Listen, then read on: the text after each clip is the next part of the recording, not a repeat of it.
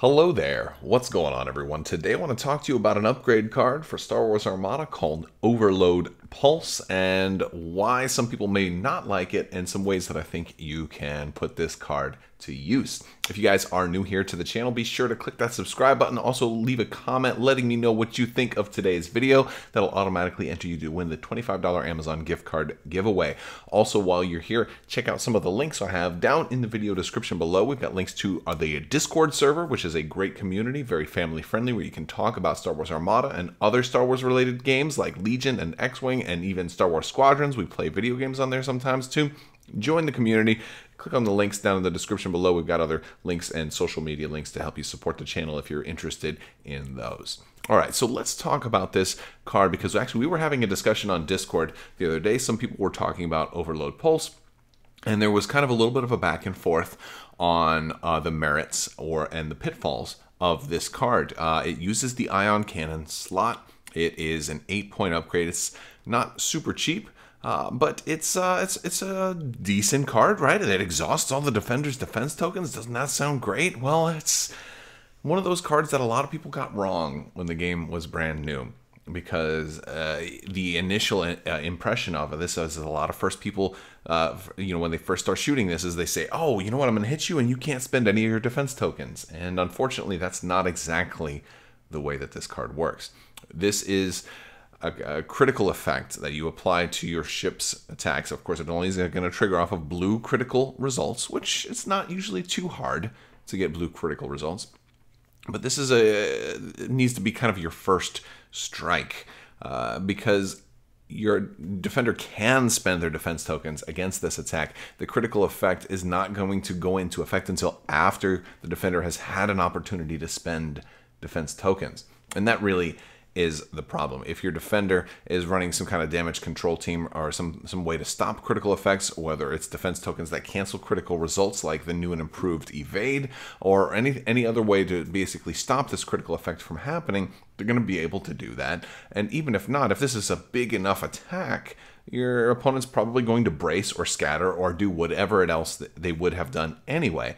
And then once that attack is completely done, that's when this critical effect is, well, at least once all the defense tokens are spent, that's when the critical effect is going to go through. So basically, whatever tokens they didn't spend will now also get exhausted. So, basically at the end of this attack, everything's going to be orange on the defender. But the real problem here is they had an opportunity to spend everything. Everything that was good enough and worth spending, they were going to spend anyway.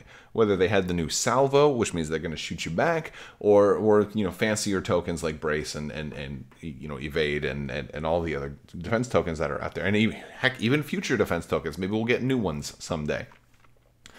Now, this can potentially combo with certain things that other upgrade cards that might restrict your opponent from only spending one defense token or other things like that. And so there's ways to kind of combo this into other effects. But the other problem with this particular upgrade card is that it's in kind of a tight competition slot. The ion cannon upgrade slot has got some other stiff competition, as well as the fact that Overload Pulse sort of tells your opponent what you're going to be doing.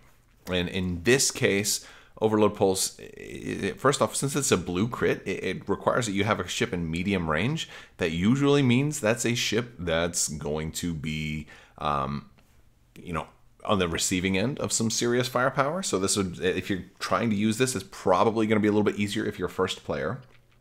But that also kind of tells your opponent, all right, well, the ship with Overload Pulse is going to be his first ship to activate. So it allows them to kind of plan around that and kind of know your strategy a little bit. So if you're playing very strategic games against a tough opponent, a card like Overload Pulse could be used to bluff.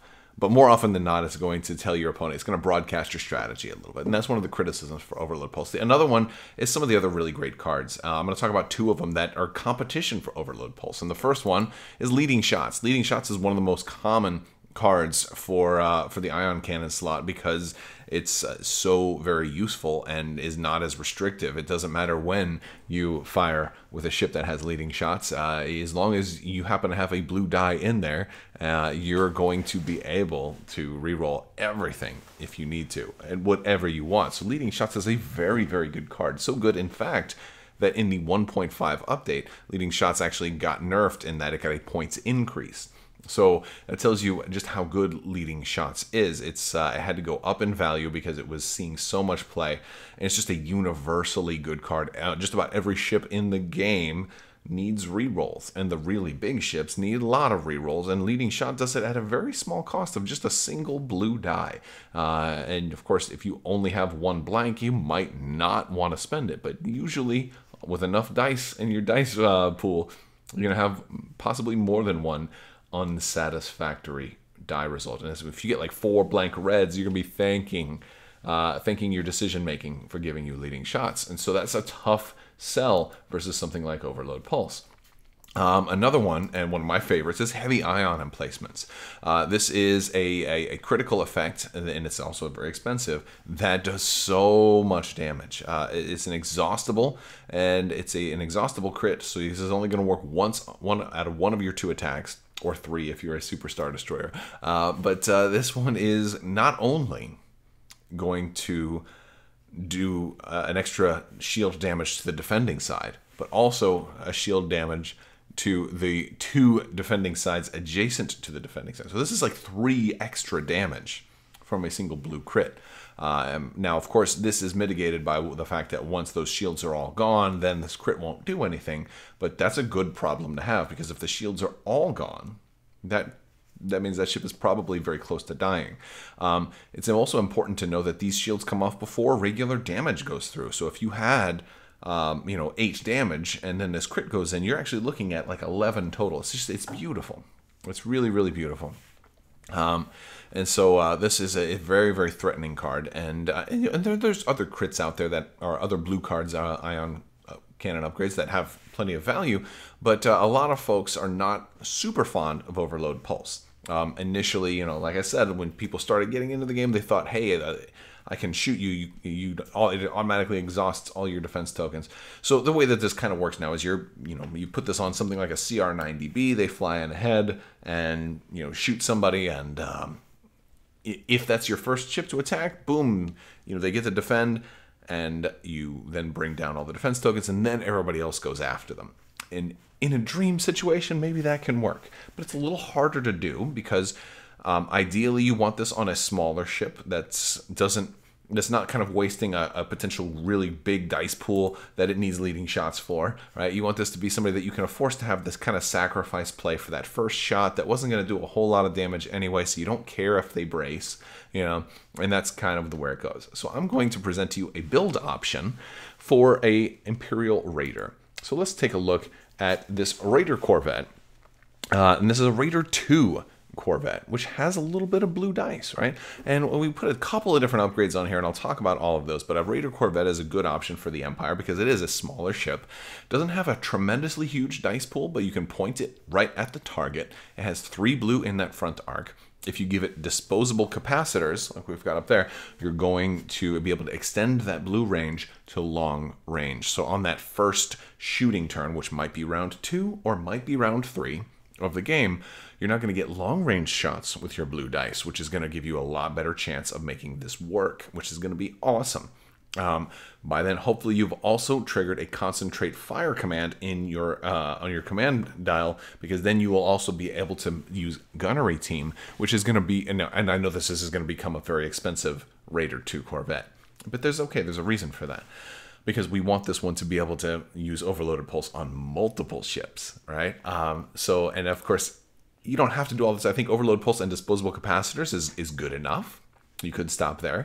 But gunnery team, if you've done concentrate fire because maybe you want an extra blue die, more chance to get that crit, or even there's just more damage. I mean, damage is always great, but it also lets you take a second shot. And if you've popped disposable capacitors, you've got that long range. So then take your second shot with gunnery teams, and that one could potentially roll a crit also. And now you've got Overload Pulse on that one, because Overload Pulse is one good thing that it has going for it.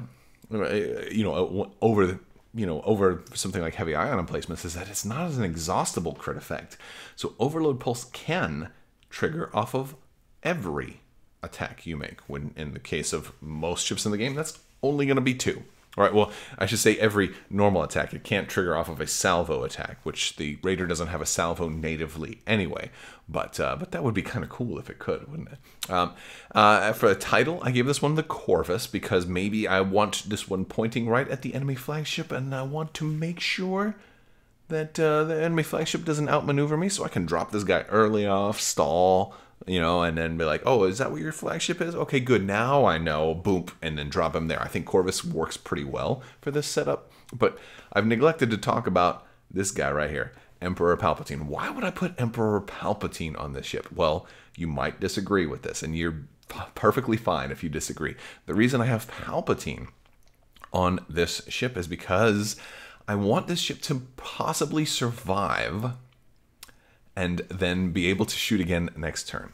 And if I'm sending this ship after enemy flagships, like like a Starhawk or a Super Star Destroyer or something like that, if I'm gonna lose it, I want it to come at even more of a cost, and that's kind of the idea here. So the beauty here is that after I've fired, and especially if I end up being first player, after I've fired and hopefully brought down, if everything went well, brought down like the 2 biggest threat ships, maybe an ISD and a Victory Star Destroyer or something to that effect. If I have fired and brought down all of their defense tokens, fingers crossed, then I have to fly forward because I'm pointed at them, which is going to probably put me in range of being shot, at least medium range, probably. Well, if they're going to fire at me, I want them to have to spend a defense token. And since now all of their defense tokens are orange, Palpatine means they have to lose a defense token to fire at me. So that makes it, adds insult to injury. Now, Palpatine might work better on a flagship in a lot of cases, and of course that makes sense. But here, I really forced my opponent to make some tough decisions, and I think that would be really fun too, because sometimes a fun, difficult choice that you put on your opponent in the middle of a game might be worth it not being the best tactical decision. So I hope you at least understand the method to my madness. There's certainly other cards like Brunson or oh gosh, Inferno Squad, Iden Versio, that might work better on a Raider here. But I like the idea of Palpatine because if everything works well, I feel like he really synergizes with what the build is trying to do. So let's move forward a little bit, because I'll talk about the rest of this build, because if I want everybody to be able to shoot on the ship or ships if it went well. I want everybody to be able to shoot on the same targets that this Raider had, which in this case means I'm probably going to focus a little bit more on red dice if I want everybody to be able to bring their guns to bear. Because if I'm doing all black dice, I'm probably only going to have one ship that managed to get into the sweet spot at the same time, right? So it's going to be a whole lot easier to make this work if I've got a whole bunch of red dice ships. So one way to get a lot of red dice is, well, to run 3 Architans. I've got 3 Architans over here, which are fun, and no upgrades on those. And then we have a Simoon, which, again, my favorite Star Destroyer is the Simoon. If you guys have been following me for a while, I love red dice for Star Wars Armada. I love the Simoons. And I'm running General Ramadi because he's also going to factor into the Raider in case it happens to be an obstructed shot. I get to add even more dice, so I'm not losing a blue die on my attempts to do the crazy, crazy stuff, which is just perfect. It really, all of this starts to come together there. But the Simoon is going to already have 5 red out the front if I happen to be at long range. Now, granted, if I happen to be closer than long range, if I'm up to medium, then even better. Then I got, some blue dice too. But I've got Krennic there, and I've got Intensify Firepower because hopefully I've stockpiled, a defense token a little bit. So on that big firing turn, all the Architans are going to be able to take advantage of Intensify Firepower. So is the Simoon. I've got Gunnery Team here on the flagship as well, so we can make that big 6, because we got Spinal Armament, so at least 6 red dice, 7 on the first shot, because we're probably going to run Concentrate Fire with Krennic, 7 red dice against somebody who all their defense tokens are already spent. That's going to be something that's amazing. It's just, I think it's going to be beautiful. So 7 red dice, then 6 red dice. Going to be beautiful. Intensify firepower will work for both. The second shot will admittedly be weaker. We won't have all the rerolls that Krennic will grant us. So the second shot's going to be weaker, but we still have intensify firepower. Now, these Architons here, they have no upgrades on them. We got 5 points to spare in this build, so there's certainly things you could do. You could drop Palpatine and maybe put a TRC, or rather a LTT on the Simoon or something like that, or put some officers out there and drop Vader on one of the Architons, and more rerolls and things like that. All of that stuff is possible, but if we want the bid for first player, maybe we just leave it at 395. Leave that 5-point bid. So this is just kind of one way I thought of maybe running something like Overload Pulse in a way that I think it's easier to broadcast your intentions when you're able to do that alpha strike with your entire fleet at long range. And because you're not in as much danger. The Raider can certainly survive being bombarded at long range, even if you're not first player, because now evade is better. So that much is great. You've also got the brace. So, how many dice are they really going to roll at you? Even as something like my Simoon here, throwing 7 dice at you with some rerolls. You're going to be able to cancel 2 doubles if you need to. That's going to take 4 of that down, and then brace the rest. Plus, so then 2 shields and 4 hull. It's unlikely you'll get one-shotted at long range in a Raider right now, as long as it's by a ship that's larger than you, and small ships ain't going to throw that many dice at long range. So so I think it's a fun build. I'd love to hear from you guys, though. Let me know what you think down in the description below. What do you think of Overload Pulse? Do you think it's something that's just situational, or do you think you could apply it to a little bit more builds now after we've talked about it? If you want to talk more about Overload Pulse, jump in my Discord. We have Armada channels down there. It's a great opportunity to talk with other people who love the game and want to talk about upgrades like this and other upgrades and other build ideas and all kinds of fun stuff like that. I want to thank you guys so much for watching. Big thanks to my patrons as well. You guys are super amazing. You guys help make this channel possible, so thank you for your continued support. I will talk to you guys soon. Thank you so much, and as always, have a great day.